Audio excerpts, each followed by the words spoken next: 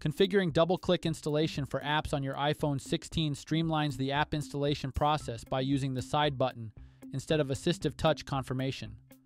Here's how to set this feature up on the new iPhone.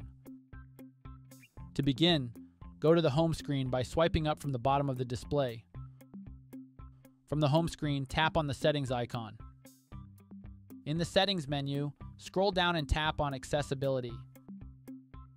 Once you're in the accessibility settings, scroll down to the physical and motor section and then tap on touch.